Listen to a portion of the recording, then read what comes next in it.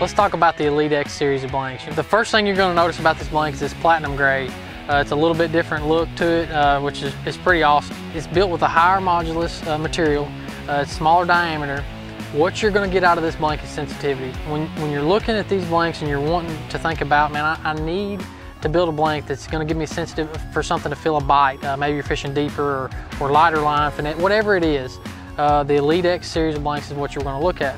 The 873 is a rod that I've loved for a long time, and it's a rod that just serves a lot of purposes. You know, they come with different things that you can get done on the rod. You know, you've got many different handle options. You can get my rod kits with the new CRB LZR guides. They have a thinner frame, thinner ceramic in them, which is going to mean lighter. You're going to want to put those on your rods. Now, the guys at MHX, they said, man, there's just a pretty good gap between 873 and 874. So the rod I hold in my hand is actually an 873.5. Now listen, they filled a gap that needed to be filled. You know, we didn't even know we needed a rod there, but when they came out with it, we're like, wow, why haven't we had that the whole time? The 873.5 is just right in between. You know, your 873 is more of a medium heavy. Your 874 is just a straight heavy rod.